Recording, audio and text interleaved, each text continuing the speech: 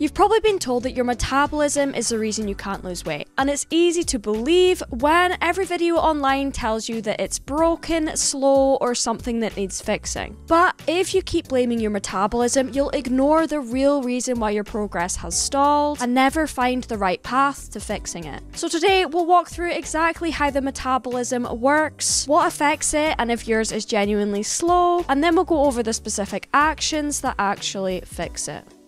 If you spent more than an hour on the internet, you've probably seen a lot of the misinformation that floats around online surrounding the metabolism. Namely, you're told that you can boost it with specific foods, that being overweight means that yours is slow and unchangeable, that it can become damaged, and age can destroy it beyond repair. Now, if we're serious about actually making progress, we need to know if these claims hold any weight, or if they're just another tactic for someone to sell us something or pull in views. To do this, we first need to understand what is our metabolism? Basically, our metabolism is just the sum of chemical reactions that are happening in the body. And it's often described in terms of two main processes: catabolism and anabolism. Anabolism basically just involves building smaller molecules into larger ones, like amino acids into protein chains, and requires energy. Catabolism, on the other hand, is the complete opposite. It involves breaking down larger molecules into smaller ones, usually releasing energy. For example, carbohydrates are broken down into glucose, which are then used to produce ATP, one of the body's main sources of energy. For these processes to run properly, we need to be fueling our bodies with three main energy-providing nutrients: carbohydrates,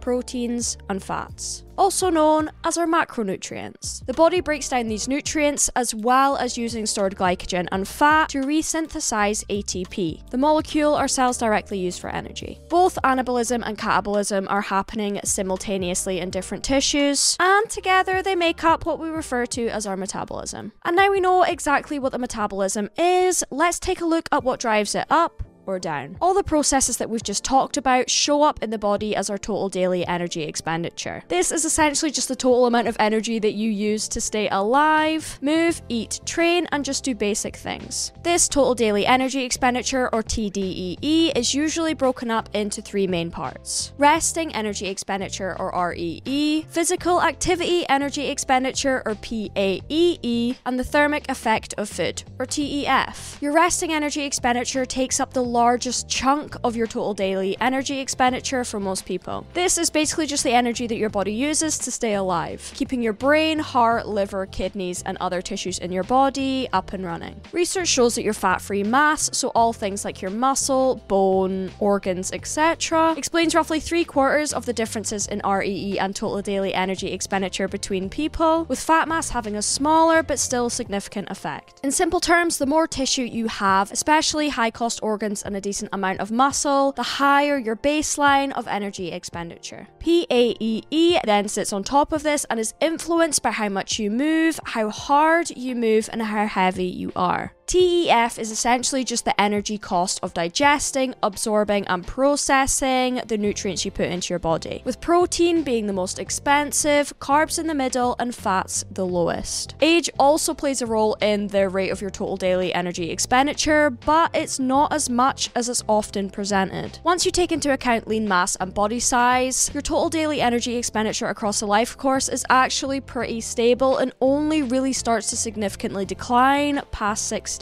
Mainly as a product of people losing muscle as they get older and moving less. Sex and gender also matter much less than body size and body composition, with men usually requiring more energy simply because they are larger than women and they also have more muscle on their frame. But it's not because they were blessed with some magic super fast metabolism. On top of that, there are also smaller effects of hormones, long-term dieting, being in the cold, and individual differences in how much someone's energy drops from a calorie deficit or rises during periods of overfeeding. These smaller effects can influence the margins, but really what influences your total daily energy expenditure is how much mass you have on your body and how often you move. So on to the question that everyone actually cares about: can your metabolism be slow, broken or in need of fixing? The honest answer is yes and no. Your metabolism can be slower in comparison to someone else's, but that doesn't automatically mean that it's faulty. If I'm smaller, move less, and carry less lean mass than the next person, then my total energy use will be lower. There are medical conditions like untreated hypothyroidism that does influence the amount of energy we expend on a daily basis, but they are the exception and usually show up with other clear symptoms and from a blood test. For most people, what gets labelled as a slower metabolism is really just a mixture of lower fat-free mass, less movement, and for some people, an extended period of dieting that maybe has nudged their energy expenditure down a bit. So your metabolism absolutely can sit at the lower or higher end of a normal range,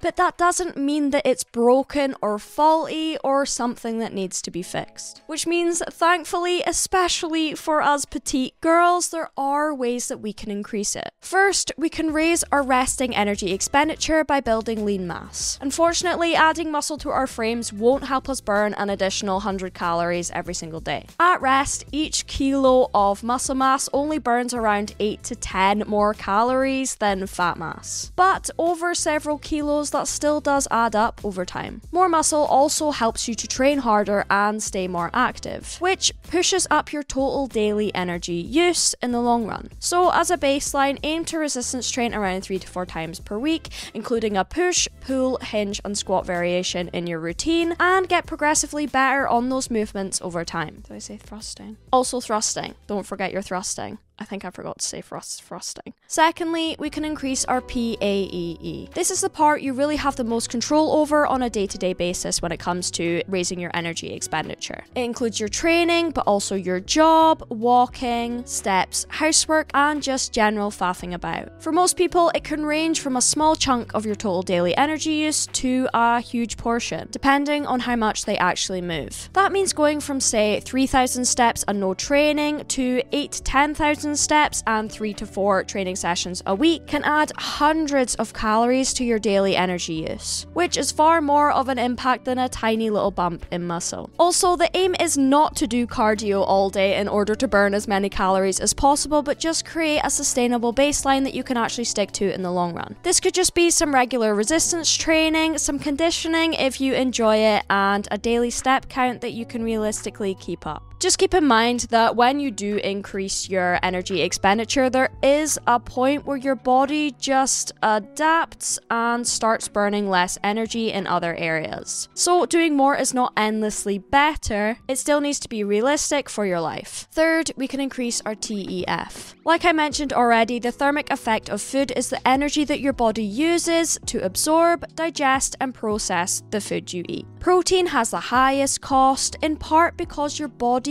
can't use the amino acids as they come into the body. It has to break off the nitrogen, turn it into urea, and either oxidize the rest for energy or convert it into other substrates. All of these processes uses more ATP than simply storing carbs as glycogen or fats as body fat. In practical terms, the TEF of protein is roughly around 20 to 30% of its calories. Carbs are around 5 to 10% and fats are around 0 to 3%. But that doesn't mean that you can just eat your way to an insanely fast metabolism by eating an insanely high protein diet. But it does mean that eating higher protein and foods that are mostly whole or single ingredient can give you a small bump in daily energy use. Aiming for around 1.6 to 2.2 grams per kilo of your body weight on a daily basis, spread across your meals slightly raises your TEF, whilst also helping you manage your appetite and retain muscle mass if you are in a calorie deficit. But remember, your TEF is still only a small slice of your total daily energy use, so it's a helpful nudge in boosting your energy expenditure, but not the main driver. At this point, it should be pretty clear that your metabolism is not some